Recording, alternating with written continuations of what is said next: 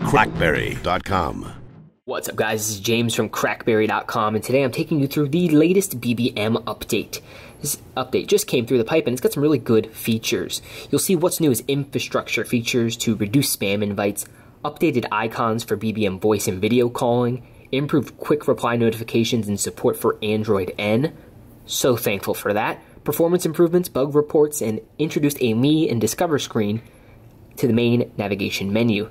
As well, there's combined BBM groups and group management features in the chat screen.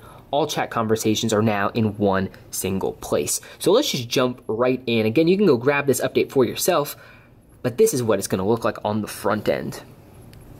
So if you take a look here, a lot of the changes are going to be found right there at the top. You'll see an all in group category option. This is really nice. All your chats and group conversations are all now local in one place. And again, right there in the BBM chat section. If you slide on over, you'll see your contacts are here in a list view. You see little sub-menus with group amounts. This is the central feed section, which is pretty good to see.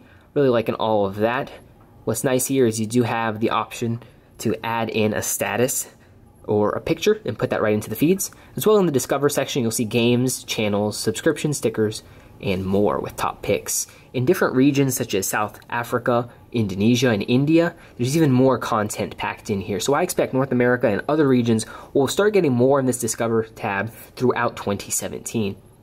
Probably one of my favorite new areas of BBM is going to be this Me tab. This Me tab brings a lot of great additives to the profiling experience here on BBM. You'll see my channels are added in here, the ability to create a channel, and as well all the settings are now hidden under this Me category. Instead of having to slide over from the right-hand side to access settings, you now simply have it all right here.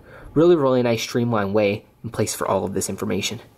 Under the name section here, you'll see the ability to update your status, send an invite. Feel free to send me a BBM invite here, and as well update any information relative to your account and profile here. You got the barcode, avatar, all that good stuff. Overall, really, really nice update. I have been using BBM on Android N, and there was a big issue with the quick replies and such.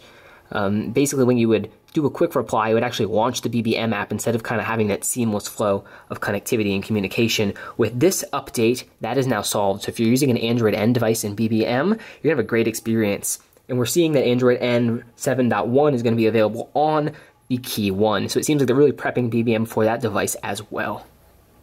Let me know what you thought about this BBM update. Have you received it on your device, and are you liking some of the new features that it brings? This is James. We'll catch you in the next one.